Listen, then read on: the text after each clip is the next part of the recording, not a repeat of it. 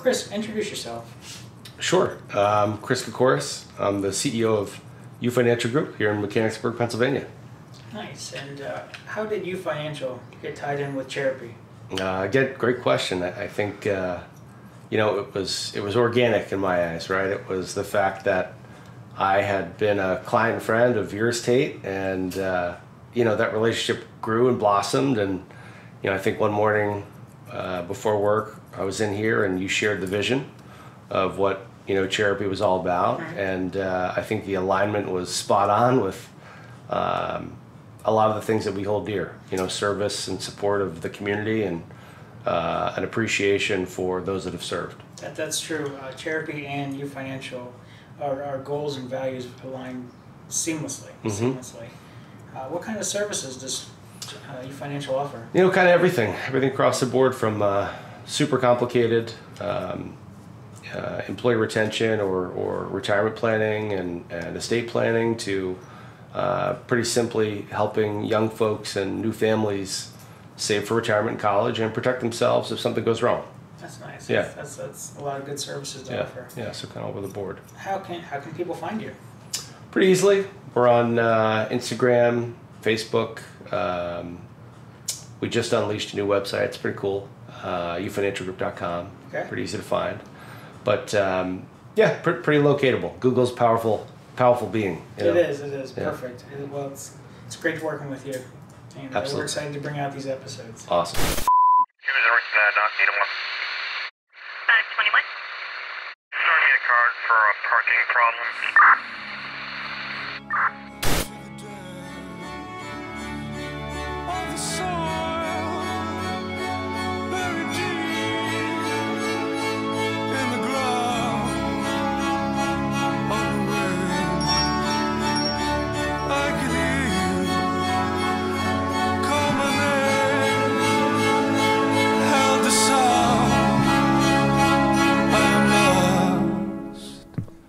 I am lost in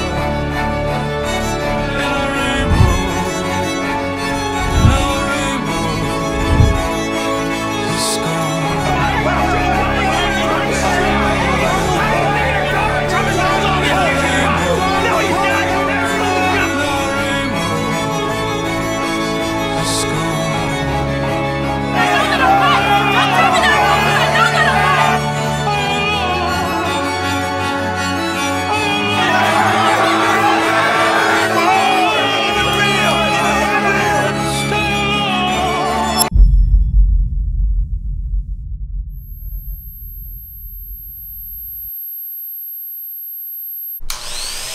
So what got you into law enforcement?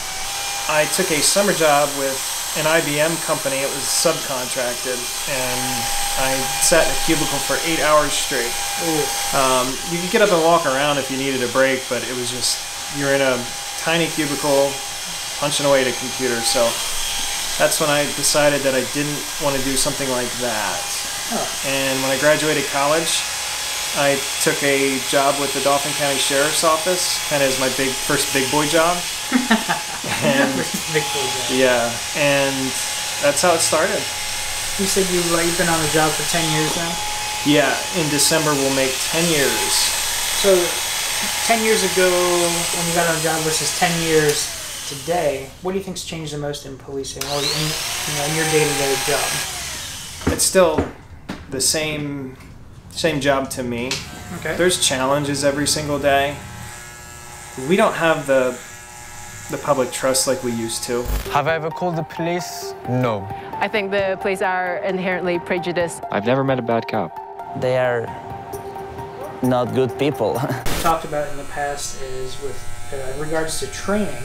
How do you train new officers to deal with potential clients that may have been taught from a very young age not to trust law enforcement or don't like law enforcement? How do you get somebody ready in the academy or when they're on the street to deal with that?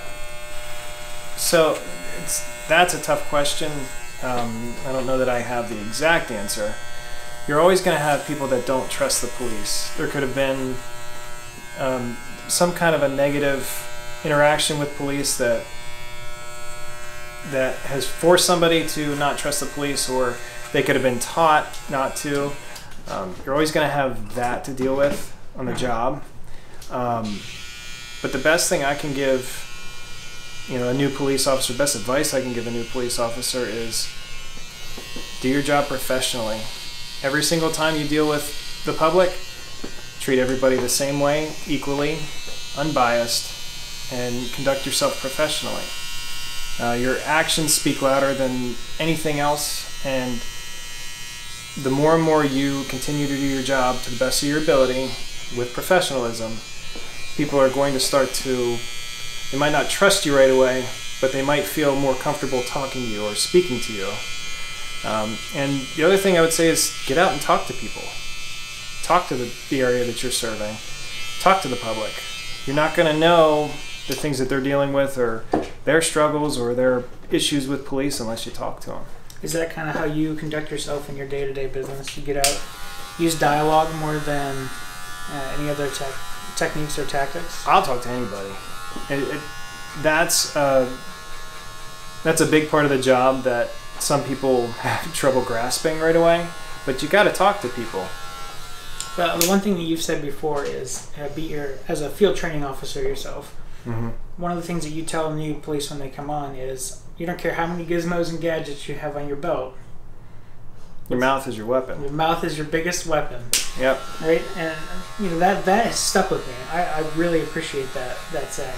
Well, and that's, a lot of people know that inside the law enforcement community, and your mouth is your biggest tool. I won't even say weapon. Your mouth is your biggest tool. We find that if you take the time and attempt to de-escalate, there's less uses of force that are necessary. If you can talk to people, you can talk them right in the handcuff. If you talk to people, you have a level of respect between one another, okay? I'm taking the time to actually listen to what you're saying if we have a conversation. So I think that goes a long way. You're not just showing up as a police officer, do what I say, you have to listen to me. No. Because there's already people who off the bat, when you show up just because you're in uniform, you're the bad guy right off the bat. Absolutely. And I don't want it to be that way, but I understand that that's how it's going to be sometimes. But I would tell people that,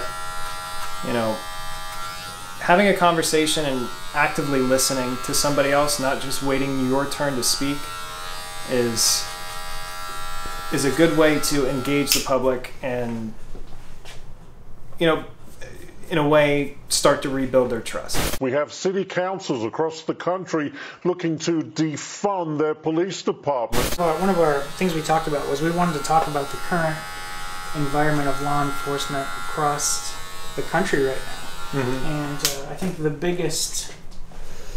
of the biggest movements is the defund the police movement. How do you defund or dismantle and keep people safe? When we all dial 911, we need to know there's somebody coming. You defund the police or diminish their ability to police their communities, you're going to have a war zone. What would defund the police mean to your department in High Spire versus a nationwide defund the police? If you could elaborate on that a little bit. So the idea to defund the police, the way I understand what most people would like to see happening is reallocating funds from the police to different social organizations. Putting more funds in those social organizations I agree with wholeheartedly. But I will say that taking them from the police is not the best idea. If you take a look at different departments, not even just my department, but generally, like on a national level, most police departments, their budget is low to begin with. Okay. They're working minimum, they have minimum manpower.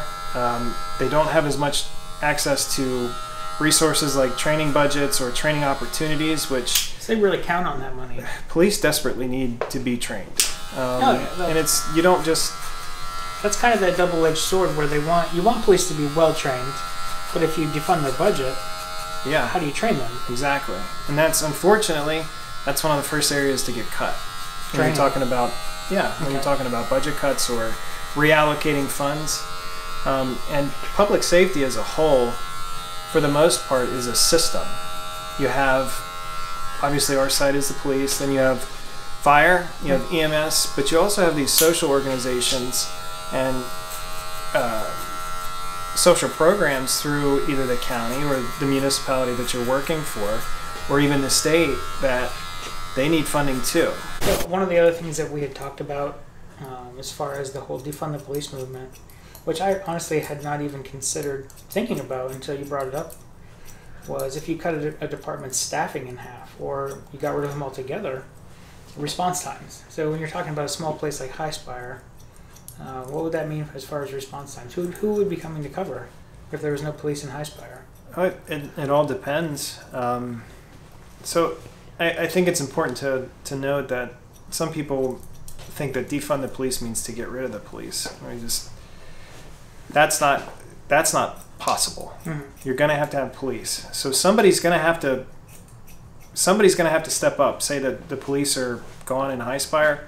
Somebody's going to have to patrol that, and usually that would fall to the Pennsylvania State Police if no other jurisdiction, decides or they're contracted to cover the Highspire borough. It would fall to the state police at that point, but you still have to pay for it.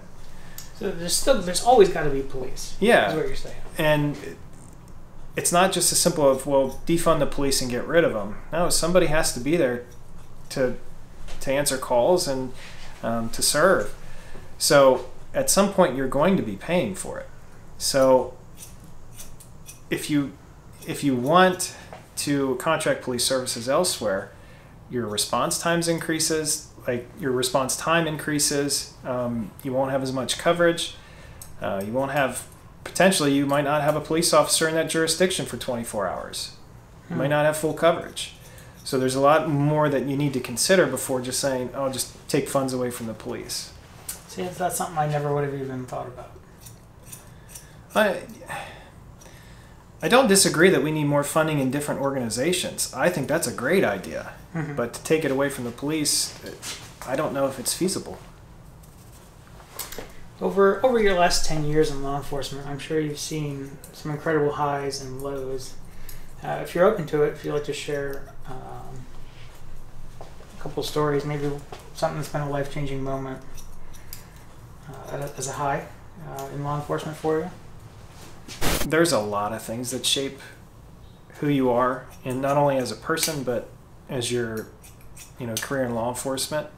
One of the most notable, it happened recently, and it was in late when there was a huge divide between police. I mean, there still is, but it was just really bad in the media, and things weren't good. So I got called to a domestic between a mother and daughter, and I didn't know what it was, but another jurisdiction actually had the daughter. They picked up the daughter just to separate the mother and the daughter because it was just a really bad situation. Mm-hmm. So as soon as I got there, I started talking to her, and she didn't like me. I try to approach every situation the same way, professionally and courteous, but she just did not like me. And at one point she said, no wonder the general public, I'm paraphrasing here, but no wonder the general public hates police, because you all are the same. I've been stop and search on a number of occasions growing up, and whether I like it or not, it has given me a bitter taste of the police. As soon as I became a licensed driver, the police were a terrifying force in my life. Even if you do nothing wrong, you are constantly anticipating that you'll be pulled over. It happens. It's the reality of it. I don't take it personally. They see me as a uniform, as a police officer. They don't know if they saw probably even my first name. If they saw you somewhere and you didn't have a uniform on, they wouldn't even blink an eye. It's possible. It's very possible. Yeah. It's just perception. So she was angry with me, and the way the story, or not story, but the way the interaction just progressed, there were some issues between mom and daughter, and she's still minor, so I had to contact mom. Well, it turned out that mom was just fed up with her, and I didn't know what to do, so I called Children and Youth. I said, hey, I need help on this one. I said, I don't really have any crimes here. I said, but there is definitely issues between mom and daughter. Can we set up a time to meet? I have daughter with me. And she said, yeah, I'll call mom and we'll meet at the station there to try to discuss things. So she's just does not like me. She's in the back of my car. You know, I notified dispatch, hey, you know, I got a juvenile female. I'm taking her back to the station, you know, to meet with children and youth. So we couldn't meet for an hour. And, you know, we were at the station and I offered her a glass of water. You know, I said, are you hungry? Do you need something to eat? So I did something different there that I probably wouldn't have done. I just listened to her.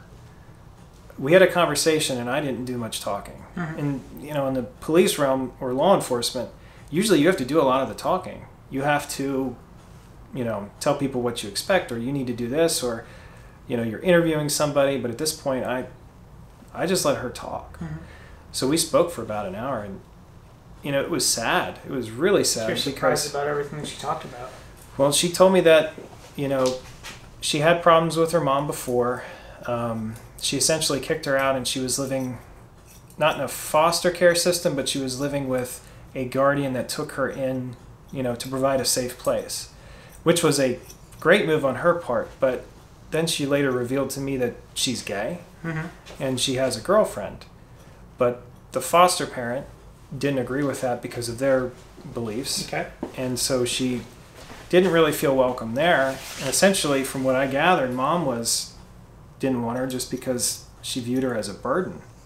So I felt really sad for her because she really didn't have anywhere else to go, and the only place she wanted to go was to her girlfriend's house, where that's where she felt love and accepted. And I couldn't blame her. We talked about all kinds of stuff, where she, you know, what she wanted to do when she graduated from school, what she likes to do, like just who she was as a person. And I listened. And that made a huge difference, not only with me, but I think with her. So long story short, mom came to our department and we had a meeting outside because of COVID.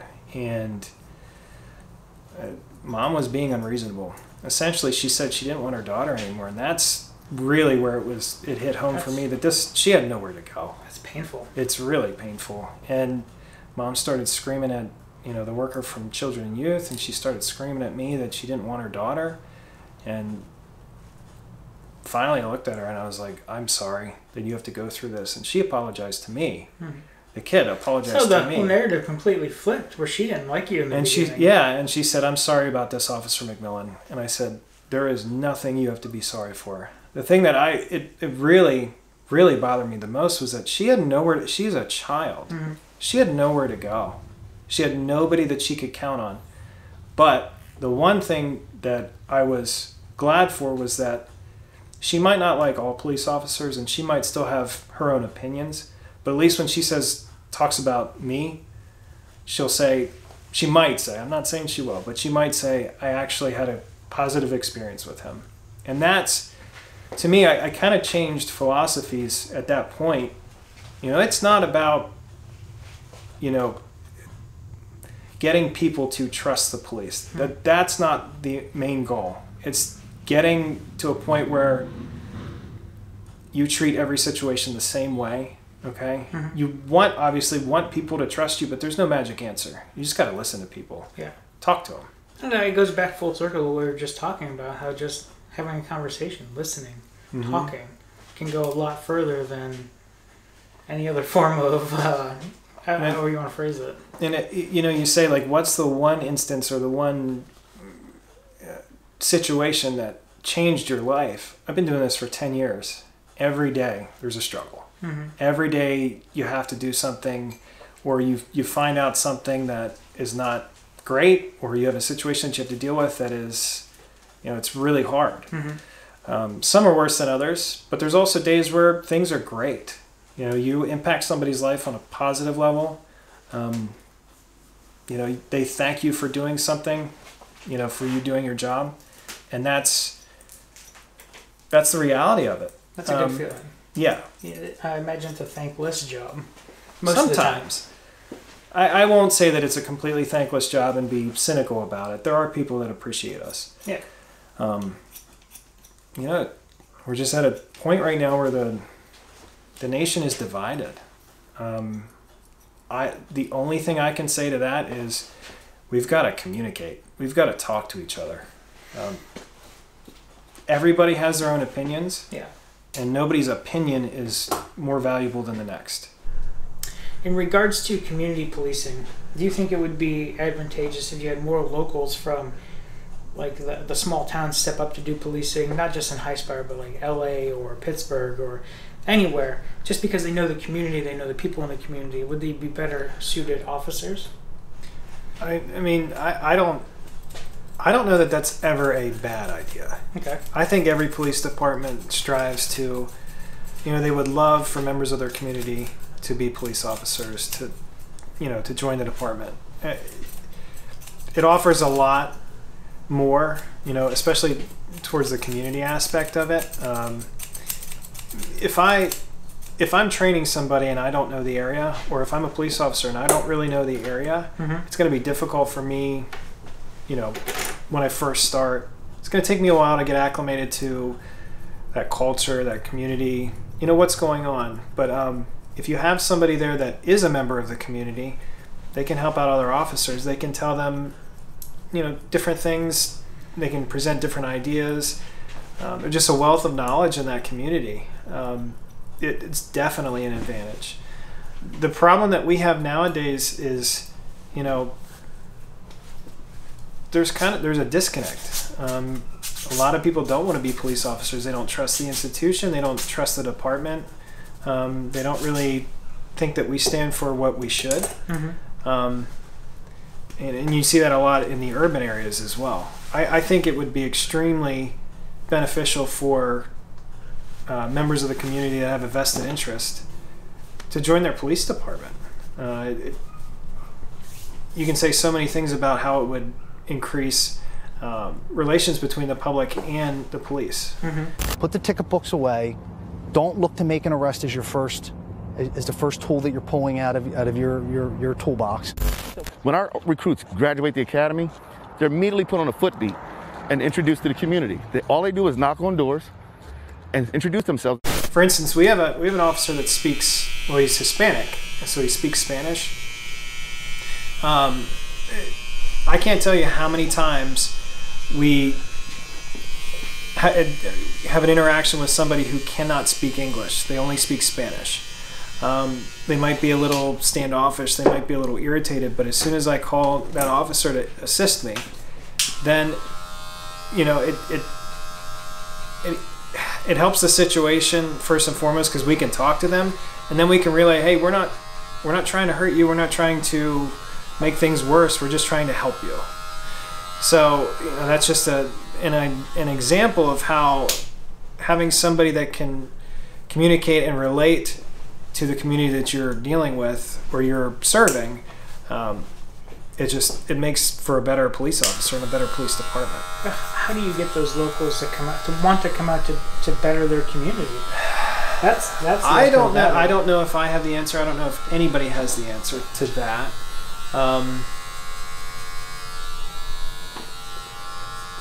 Be the change. Be the change. I like that. That's truthful. Yeah, I got into change, be change. Yeah, I got into law enforcement because I felt drawn to serve the community and something bigger than myself. I think if you want to see change, you're going to have to be willing to change, or to help anyway.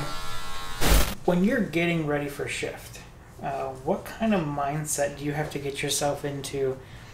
Because, you know, at any given time, you might have to arrest somebody's parent in front of them. You might have somebody, you know, try to take your life. You know, I know it's not the thing you think about, or you don't try not to think about it, but, you know, you might have to pull your gun in the course of your duty. How do you prepare yourself mentally before your shift for that? And what kind of mindset do you get in? Because obviously you don't put on your uniform with going, well, I hope I can arrest someone today. Nobody does. Well, I mean, it's an awareness. You have to be aware. You have to know that through the course of your duties, you may have to arrest somebody. It's likely that you will arrest somebody. God forbid you have to use force on somebody. I'm not talking about deadly force. I'm talking about any kind of force. I don't know a single police officer that wants to use force. Are there some out there? Maybe. But the police officers that I know would like to avoid that at all costs. I don't know a single police officer that says, hey, I want to hurt somebody. We don't want to do that. As far as, the getting ready for a threat or danger, I'm prepared to protect myself and protect the public. I usually say a prayer before my shift for protection and just to help me do my job as best I can. And I literally hope and pray for the best each shift. Like I said, it's more so an awareness. There is a mindset, I guess you could call it a mindset, but you have to be aware of what's going on, about your safety, about everybody's safety. And it's not something that you can turn off. Okay. It's got to be there all the time. It's tough to turn off, especially when you go home. Yeah, I mean, how do you turn it off when you leave? It doesn't happen. It doesn't. Unfortunately, when you're at home, you'd like it to go away, but it doesn't. There's inherent risk and inherent danger in our line of work. We just try to mitigate it as much as possible and hope that it doesn't happen, but be ready for if it does. I can appreciate that. Is there anything that you want to add to everything that we talked about? Either in your line of work or just regarding the current environment as a whole, and regarding law enforcement and the society right now? I realize I'm not going to change everybody's opinion. It's just not going to happen. Yeah. But I think the message that I want to get across is that we are human just like everybody else is. On a whole, we try to do the best we can. We try to conduct ourselves professionally. Sometimes that doesn't happen with certain police officers. We try to do the best we can, treat everybody equally. I would love it if there was no more conflict, if there was no more issues between the public and the police. And I think the best way to approach that is we're gonna have to have some conversations. Circles it back around. Everything goes back around to conversation. We have to talk, and we have to actively listen as well. That's how we start. I don't have answers. I don't know too many people that have the exact answers, but we've got to start somewhere because this can't continue. I mean, the police are going to be needed, but the public has to trust them. Yeah. So the best I can say is we need to start talking. We need to figure some things out. We're at a point where we definitely need to make some changes to society and law enforcement. I don't necessarily know what those are, but we need to bring back communication between the community and the police. We would like to see more people involved on our side. Start having these conversations, start talking about what the issues really are. There's plenty of people that have opinions and they think that they have the answers, but quite frankly, we need to talk about it. There needs to be open lines of communication between all forms of the community, all levels of the community. And we need to open up as a law enforcement community and say, hey, what could we do better? How can we assist in this transition? Because where we are right now, it's very tense. We're polarized. This pivotal point right now. So I would say that we need to get more people involved on both sides and actively listen to each other. And I think there's a big communication breakdown right now, especially between both sides, the community and law enforcement. And if we don't mend that then it's just going to get more and more difficult. And like I said, I try to do the best I can. I'm trying to do my job to the best of my abilities. And I think that's where most police officers are. Sometimes it's not portrayed that way. Sometimes it's super negative, just because I don't know if the media, that's what sells. But there's a lot of police officers doing good things. And on the other side of it, there's a lot of community members that are doing good things. There are a lot of people that are doing good things for their community and want change for the right reasons. And we ought to focus on those people more. The ones that are doing things for their community.